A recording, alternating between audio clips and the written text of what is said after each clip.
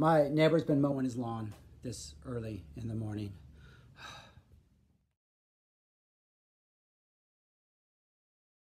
Welcome back. Thanks for watching. I appreciate it. So I've decided that since it doesn't look like this pandemic is going to end anytime soon, I'm going to give you my opinions on every single Frank Zappa album. I've already done my top 10, so now I'm going to go from 11 all the way up. So as we go from the great to the not so great. And the reason I'm really doing this is because almost every album, once you get to like even the high 50s, almost every album has something on it that's definitely worth checking out. And so I want to hopefully get people to check that out and support Frank, because we all got more time on our hands. So, number 11, One Size Fits All.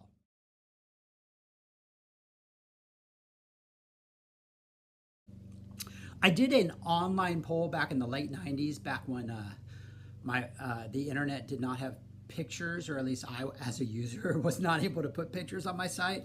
I did it on like a bulletin board, some international Frank Zappa forum or bulletin board. I don't even know what we called it back then. And we did a 64 song bracket, you know, where they competed. Took months to do. We voted to determine the seeding. We did that with the albums too, including like the Beat the Boots, and in order to flesh it out to 64. And in that competition, One Size Fits All was voted for the best album, and Inca Roads was voted as the best song. I kind of almost agree with both of those. Obviously, I put it as number 11, so I have one issue. But One Size Fits All is an amazing album. Released in 1975. This is Frank's sort of like proggier album. Like if you want to go that direction, I think you could qualify some of these songs as sort of a prog rock leaning album. It featured one of his best bands. The core of this album was one of his best bands, which was a lot of members from 73 and 74, George Duke, Tom Fowler, Chester Thompson, Ruth Underwood on percussion, Murphy Brock on sax and vocals. Just an amazing album. It starts off with Inca Roads, which is one of his easily greatest achievements. This is a song that's like almost 9 minutes long. It's got some amazing composed instrumental parts. It's got one of Frank's best guitar solos. It's got a great George Duke solo. It's just a phenomenal song. As you continue through the album, you have two versions of Sofa. You have the instrumental version, plus you got the one that has the lyrics, the German lyrics on it. You have Florentine Pogan, another phenomenal song, one of my all-time favorite songs. This is just, I don't even know how to describe what Florentine Pogan is, but it is just one of Frank's greatest achievements. You have Andy, which is on here, another fantastic song. Just has these like swells of like grandiose swells, plus these really funky sort of rhythm. You have San Bernardino, which is his great little boogie number. If you're a Mo fan, I think Mo covers San Bernardino.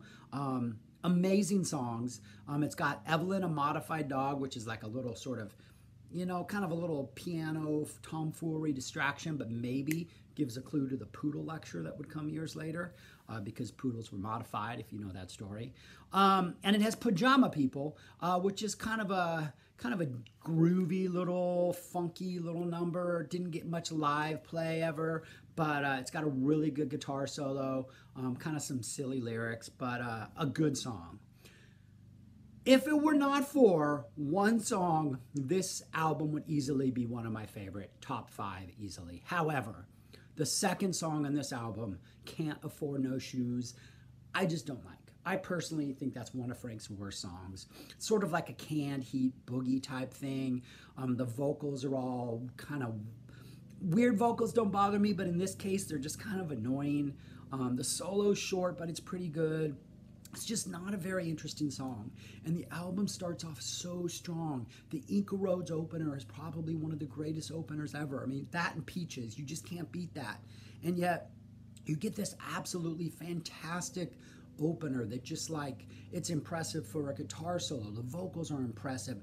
The compositional, the compositional parts are just impressive. There's a section between the guitar solo and the keyboard solo that is just phenomenal. Like the Ruth, Chester, Fowler, Tom, all of them just playing these parts, amazing. And then that follows up with Can't Afford No Shoes, which is just not a very good song. Like, it never made it into Frank's live repertoire. It's just not ever going to be on a greatest hits collection. And it just ruins what is an amazing vibe after Inca Roads. For me, that is.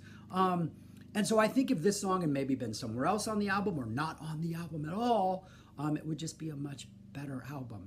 But I don't like that song. But the rest of the material is so incredibly good that this is able to come in at number 11. So, yeah, an amazing album. Just, listen to Can't Afford No Shoes. Tell me what you think about it, whether it's as bad as I think it is or I'm just overreacting. But yeah, that's my opinion on that album. Check it out. It is a phenomenal album. And I think it's got easily 4 of Frank's best songs ever.